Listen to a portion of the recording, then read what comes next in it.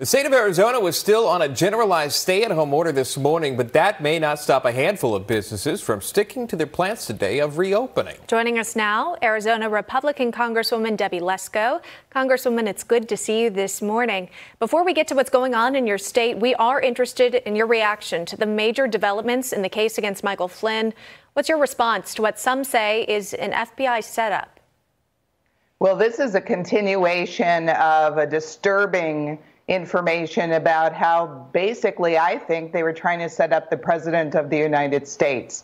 And as more and more information comes out, it's more and more clear that there were bad actors in the FBI and elsewhere that were trying to take out the president. And we need to clean it up. We really need to look at the FISA court reforms, because a lot of things were done wrong there and other things. And I'm glad that Attorney General Barr is in there right now because he's taking this seriously, and I applaud him.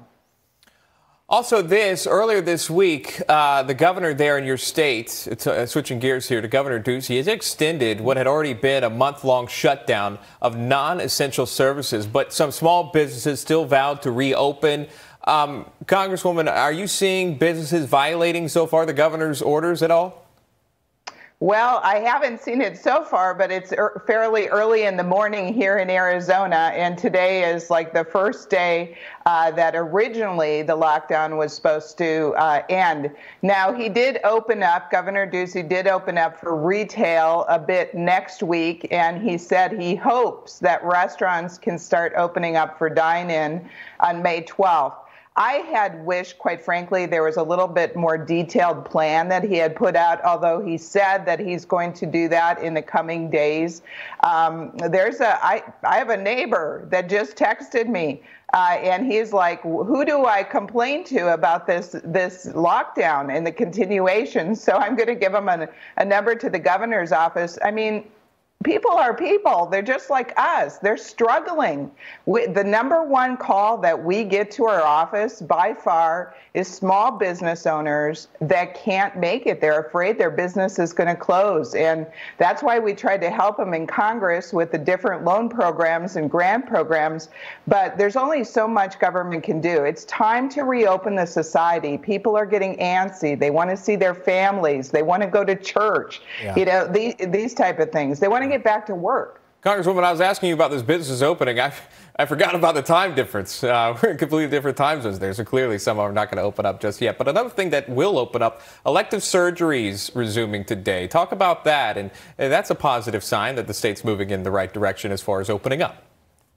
Yeah, thank goodness elective surgeries are coming back open, because on two sides. From the patient's point of view, a lot of patients were in pain. There was a news program last night about a woman who needs cancer treatment, and she wasn't able to get it. I mean, to me, that's not elective, that's vital, but they deemed it to be elective. And so now she's finally beginning to get that. And there's other things, people having hernias, dealing in pain for all of these weeks. This is important for patients, but also it's important for the doctors, the health providers, and the hospitals. I've been on calls with the hospitals, healthcare providers. Here in Arizona, there's bed capacity. The emergency room volume is way down. Hospitals and healthcare providers make a lot of their money off of elective surgeries, and quite frankly, they're hurting. They said open back up, and so I'm glad the governor did it. Yeah, it seems like the healthcare system is not overwhelmed in Arizona, which is some good news. Meantime, President Trump set to visit Arizona next week. He's expected to meet with a company producing N95 masks. Congresswoman, are you planning to meet up with the president? Gosh, I sure hope so. I've been reaching out to the White House and trying to do it. I said, I'll take a test. I'll do whatever I have to do, because I'm so happy that he's coming to Arizona and he's visiting a Honeywell manufacturing plant. Honeywell has a huge presence in Arizona, and they really stepped up to the plate to help in this crisis to manufacture more N95 masks. And I'm so glad that President Trump is coming here to Arizona, because Arizonans love President Trump and we love what he's doing. Yeah, he seems excited to get there.